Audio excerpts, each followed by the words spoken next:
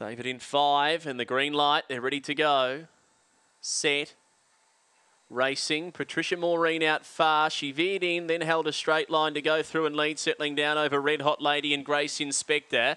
They're followed by Caps Lock On, Goldust Dare and Bose Bandit just trying to weave through. So Patricia Maureen led. One Danger, Grace Inspector, who's about a length away. It's still Patricia Maureen. She's clinging on, holding on and will win the fave. Patricia Maureen by a length and a half from Grace Inspector.